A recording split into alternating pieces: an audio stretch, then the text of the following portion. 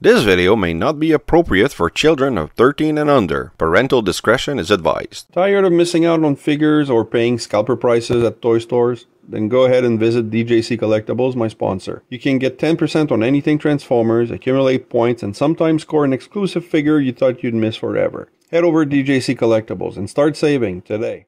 Hi everyone, my name is Razyel Kayne. I'm back with another toy review, and today, Steeljaw from the Studio Series 86 line.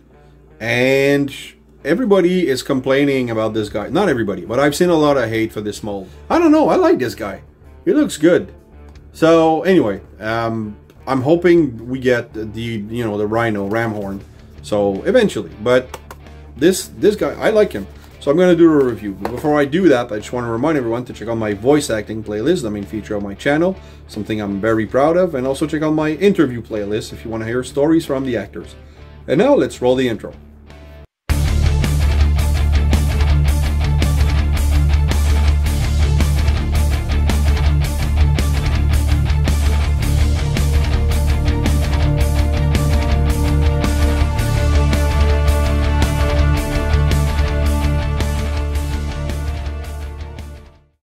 Steeljaw can sniff out any trail, if it's hot or if it's not. Alright, here we are with Steeljaw, and I just remembered he's on the Netflix show in cassette mode for a couple seconds. He's being tortured by some seekers. I don't know why, I just remember that. It's time. We've hacked into what's left of Steeljaw. But yeah, he looks good. But the box, I mean, they don't have the diorama for Studio Series 86. Because they're all, they give you an extra one in the SS86 just so that you have a nice backdrop. Here, they don't do that for these class. So Transformers, a movie, Steeljaw, you have a nice, picture here. Product shots, looking good. 6 steps, very easy, nice transformation.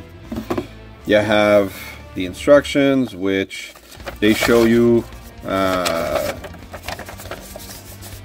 The transformation in way too many steps, and how to install the accessories, and that's pretty much it.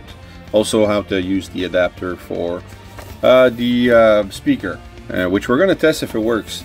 So he's a lot of people, like I said, complained about this mold, but I mean, I like him.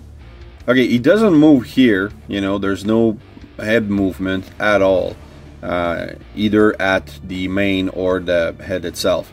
And there's no knee articulation, but I mean, it's still a faithful representation of the character. You can't mistake him for anything else. You have this thing that you plug in the back to give him the little wings and the tails.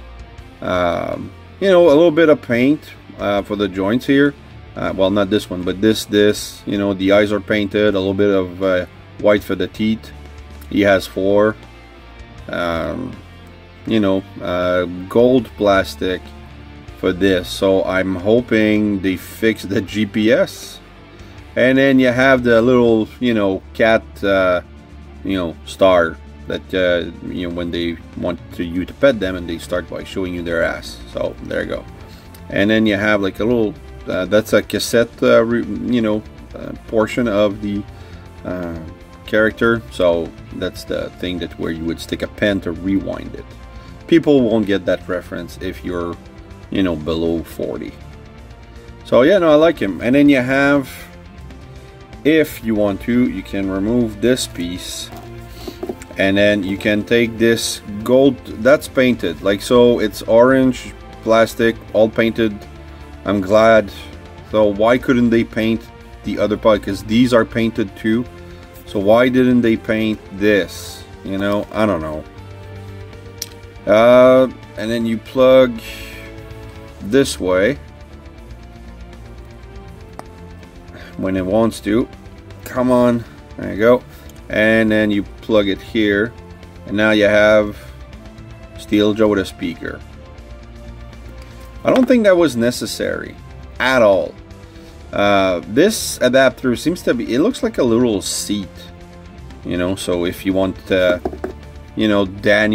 to kind of sit there and ride a lion.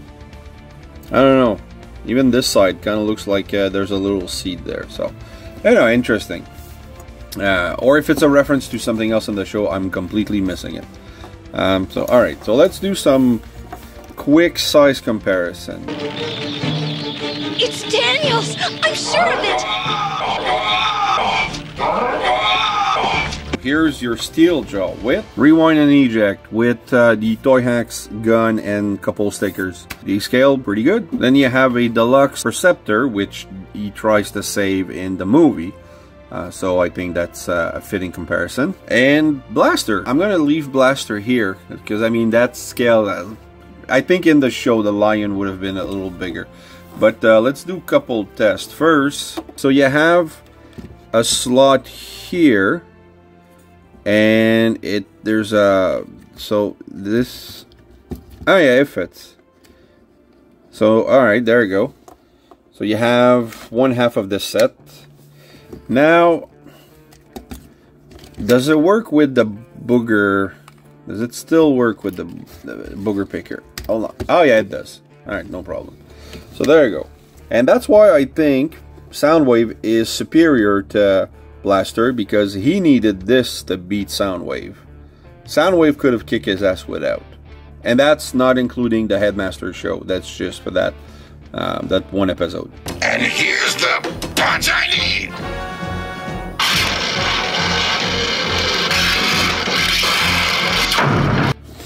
So alright, so that works. Now let's, oh, that works really good. It's a tight fit, so it's not gonna fall.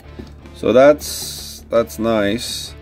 And now I'm gonna transform this guy right before your eyes. So you want to line up the gun with the leg. You want to remove, well actually let's line up the gun with the leg. Let's remove this, and this goes like this goes like this, and then you split this like this, and then you put that back in. So they could have put a decal or paint here so that you have the two rewinder. So if you want, you can put this here, but I mean it looks goofy. So but there's not much to do with the accessories once he's in cassette mode. And now let's see if I press here. Oh, that's a very tight fit. Hold on. Oh.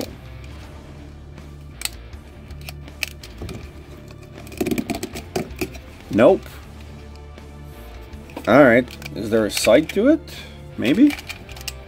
Let's turn it around. There seemed to be a side to it, but it fits. Very tightly though. And as the art, not too hard to remove. Alright, well, there you go. Successful test of this. So now let's put him back in robot mode. Because I'm not going to bother with comparison with the cassette mode. I like this guy. It's a good representation of Steeljaw. It works with the others, which we're going to get.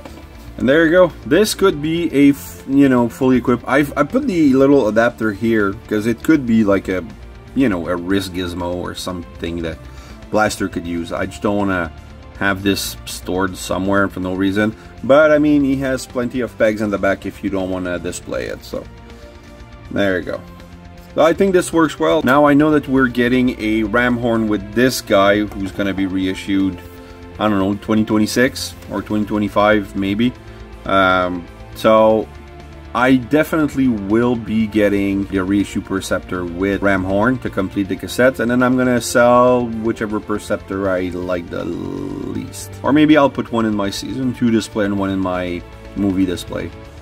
Actually, you know what? That's probably what I'm gonna do.